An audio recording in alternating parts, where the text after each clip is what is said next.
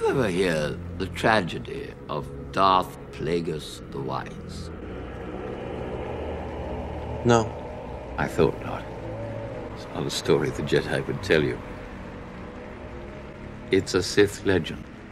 Darth Plagueise was a dark lord of the Sith, so powerful and so wise, he could use the Force to influence the midi-chlorians to create life. He had such a knowledge of the dark side, he could even keep the ones he cared about from dying. He could actually save people from death.